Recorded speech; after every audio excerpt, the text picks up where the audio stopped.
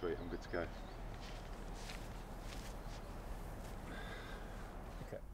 My name's Ollie Chessum and I'm back in the matchday 23 after 5 months out following a fractured dislocation of my left ankle.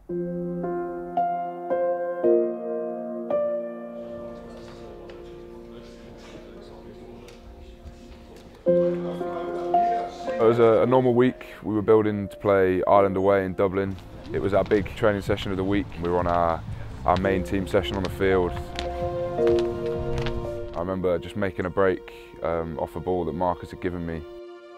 I was about 2 yards from the line and I got tackled from behind, and just a freakish incident. My ankle got caught under a couple of bodies, and from then I just remember it being pretty painful.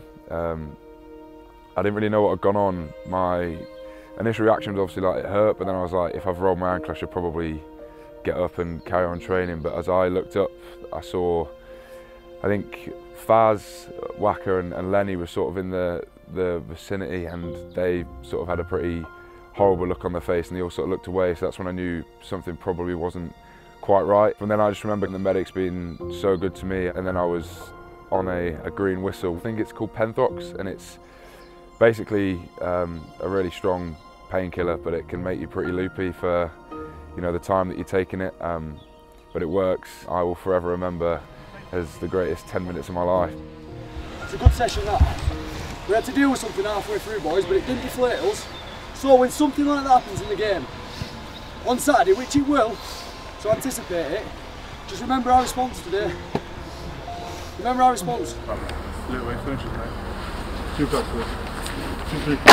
It hit me that I was going to be in for a tough sort of 5-6 months rehabbing this injury.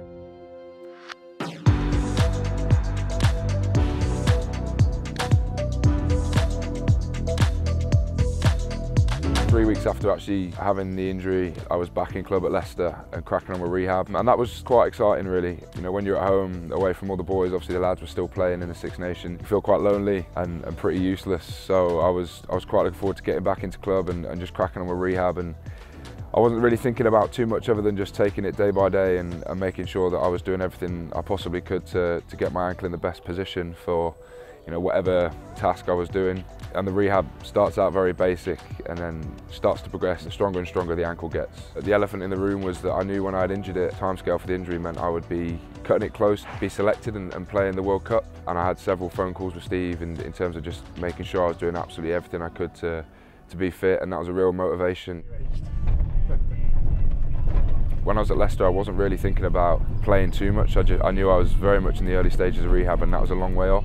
So I came into camp in June, and that's when the realisation hit me that I probably haven't got that long left. You start to doubt whether the ankle's feeling as good as you think it should, only being 2 months out from being back in team training. So I suppose that was when I started to get myself down a little bit, and then obviously the selection aspect. I hadn't trained, and all the lads had been in training. I was fortunate that England had brought over Rob from France to help aid my recovery, and it was a strange feeling. Obviously being at Leicester, I was very familiar with the medics and the physios, and you can instill a lot of trust in them. I kind of had to give Rob that trust straight away, knowing that he was sort of in charge of my programme, but very quickly he became settled with what Rob wanted me to do, and Rob as a person, he's been such a great person for me and obviously helped me massively with my ankle, and we started to get to know each other quite well and what I needed from a recovery and a training perspective. And he sort of got to know me a bit better, and we've developed a very good relationship over the last couple of months that I've been here. It was a massive challenge, I think, for both of us. You compare it to the club environment where you're typically working with a physio and a medical team that you're really familiar with. You see them every single day, every single week, sometimes years on end. It wasn't that we had to build that trust quickly, but it's always going to be a massive factor when you're rehabilitating such a big injury in the timeframes that we had. It's a collective goal that always helped. We were both working towards the same thing. I was sort of guiding him, giving him a bit of a roadmap, but he was the one doing the driving. He's put the work in, and I've just been alongside him to point him in the right direction, I guess. People can sometimes forget how mentally taxing rehab is for athletes. Ches, you know, he's getting back to hopefully be involved on the biggest stage. But setbacks always happen. They're part and parcel of the rehab process. And I think what's been really good working with Ches is how he's dealt with those. You know, that level of understanding that he's had and the determination to take it as part and parcel of the journey that he's on has helped massively, because he's taken them in his stride. And I think that level of acceptance to deal with any given session or any given week has worked massively in his favour, because even if things go amazingly well on any given week, you're always working towards that next session, the next step forward. We were in Brighton, and that was my first time being back on the grass, boots on and running. It was a strange feeling. Obviously I got a whole new ankle really, and it wanted to function in a completely different way as it used to. I suppose the overriding feeling was a little bit of disappointment. Obviously coming off the Alter G, the treadmill, I was able to run almost normally by the end of it, and I sort of was hoping that that would, you know, transfer onto the pitch. But there's such a big difference in one, running on a pitch to running on a treadmill, but two, running back, you know, full body weight. And having not had an injury before, you know, I wasn't really expecting that. I've got a lot of decreased range in my ankle now on my left side compared to my right. There's a plate in there, there's a few tightrope ligaments. There's a lot of different sensations. 3, 2, 1, change sides, whip both sides up. Push harder, push the post over, push the post over. There you go, change sides. Good, push the post over, push it over. When you decide to slow down at the moment, it's slap, slap, slap. Yeah, I want it to be a bit more firm, a bit more. I had to retrain myself to run again, but when your right side feels fine and your left doesn't, it's a very strange feeling, and you almost have to break it down a little bit to sort of build itself back up. We had to strip back my running mechanics right back to almost as if I'd not really ran properly before. So in the early weeks I was doing a lot of work with Jonas, who's part of the S&C here, and he was sort of trying to improve my running technique in terms of ankle position and levers, and just making sure that I was running as efficiently as I possibly could. With that, we also had to try and navigate a few sensations and a little bit of pain that I was having in the ankle. We had to try and find a way of running that would enable me to still progress and get what I needed out of it without it being too painful whilst doing it. Where I'm getting that pinch is in that position, or oh, this foot? Yeah. Like it's either when I'm really far out here or when I'm really extended down. Obviously coming down, it's like toe first, so for like half a second I'm in that. I just think in my head, like, I'm not letting it get there, yeah. Eventually, like I say, my ankles adapted and that all started to settle down, and then we could really focus on opening up and increasing my running load and introducing a whole new load of activities. Why are these so hard? Oh mate, you're on camera now, looking good.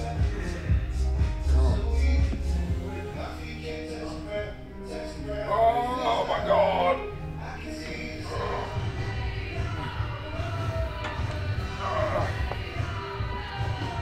You missed that one, didn't you? Let's go.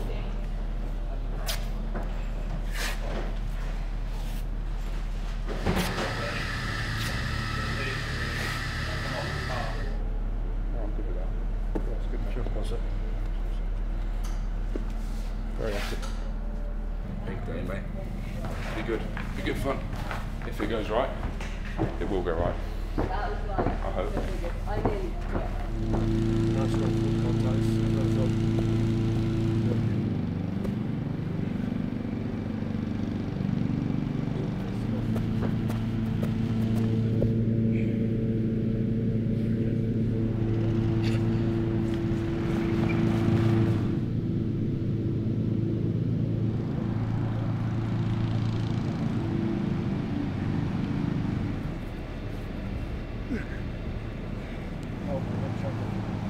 One. Back in, let's move your feet, it's reloading. One. One. Find it, go find it. Oh. Nice. Well done. Well done, Jed.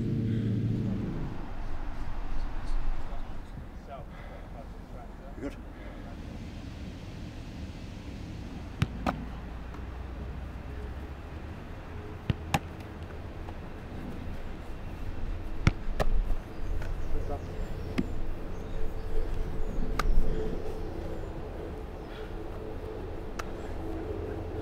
That last those last block, I was sore running, but like nothing to stop me. The only pinch I ever had was second rep of the second round. Okay, yeah. No, second round of the first set. Yeah. On that hit rock, blast round, hit you. I got a pinch when I come up and hit you, and that was the only one I had in that whole 40-50 minutes we were out here. Get these lifts done. Yeah. Then recover. Massive for the remainder of the day. 16 or 17 weeks post-op, probably 4 weeks out from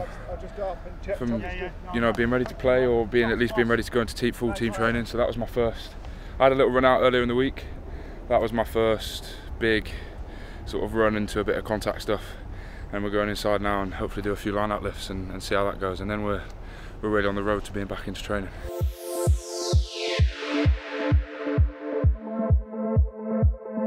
Line-outs is a pretty big part of the game for me, being the position that I'm in. Obviously I could run, I could do contact, but dropping from a decent height onto this foot, having not done it for a long while and having not done it since I'd had the operation was quite daunting.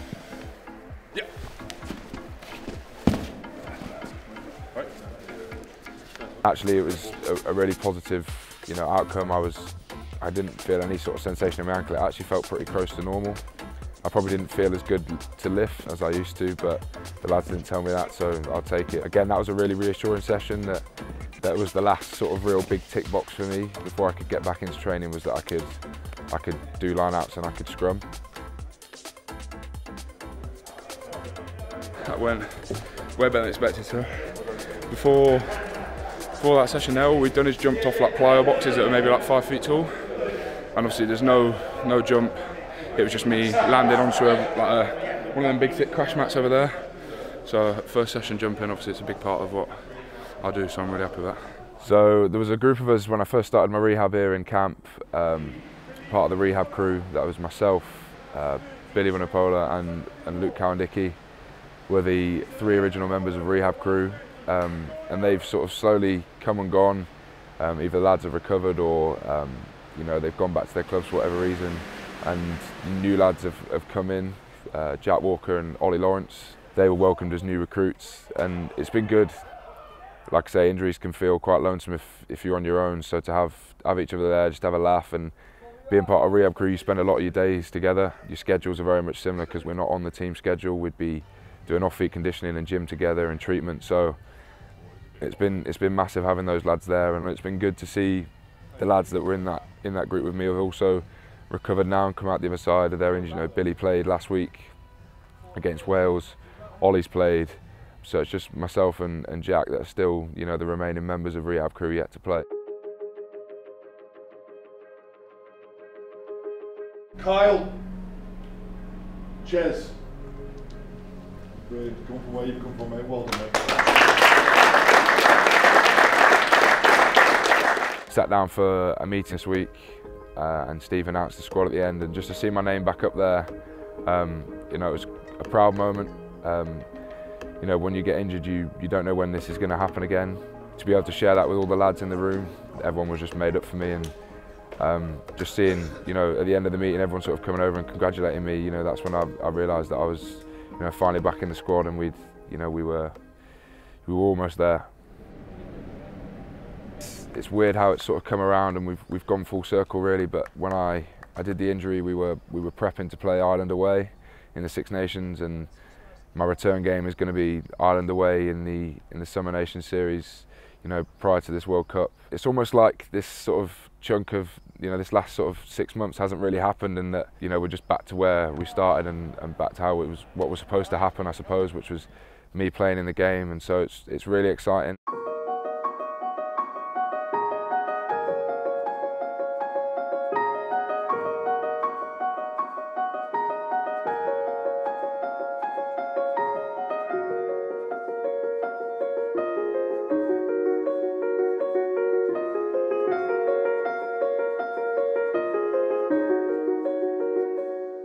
At 22, as I thought that I was sort of unbreakable, and you see these injuries happen all around you. You see lads have surgery and what have you, and obviously it's a big deal, but you just think, oh well, hopefully it doesn't happen to me, but unfortunately it has, and it's taught me probably that, you know, it definitely made me a better professional in terms of, you know, what I'm having to do pre and post session now to make sure that my body's in the right spot. But also it just made me realise how grateful you are to play rugby. I remember having a meeting with Steve and I sort of said to him, I'll never not appreciate being able to, or be so grateful being able to just run around and play rugby for my country and just play rugby as a job, which has been you know, the best few years of my life so far.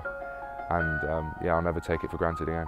So whatever happens this weekend, whether I'm fortunate to play or not, you know, for me this really marks the end of this sort of rehab chapter, and a great achievement for both myself, but you know, for Rob and the rest of the medical staff that helped me along the way.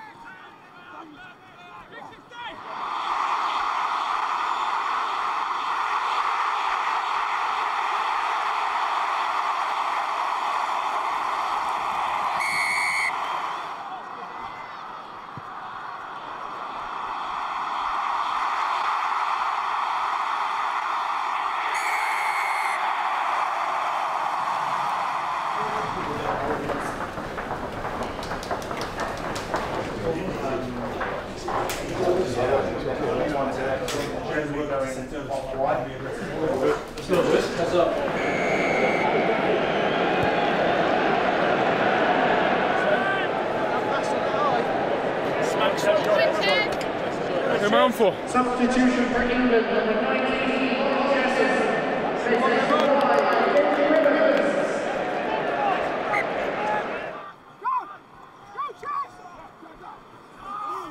No! Yeah, that was good.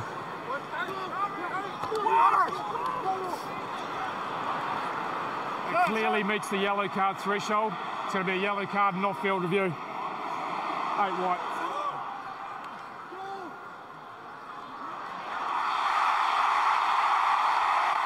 So I've just had word the foul play incident's going to be upgraded to a red card. High degree of danger, no mitigation.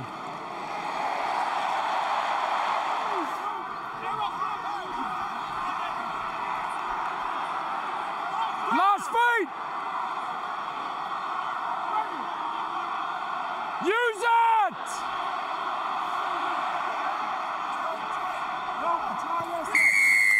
On the line shot.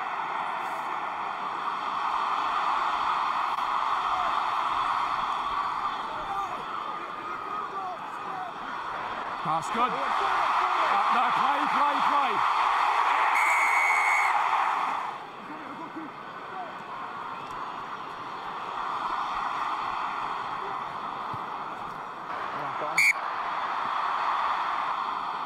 Did you play in front? And that's time.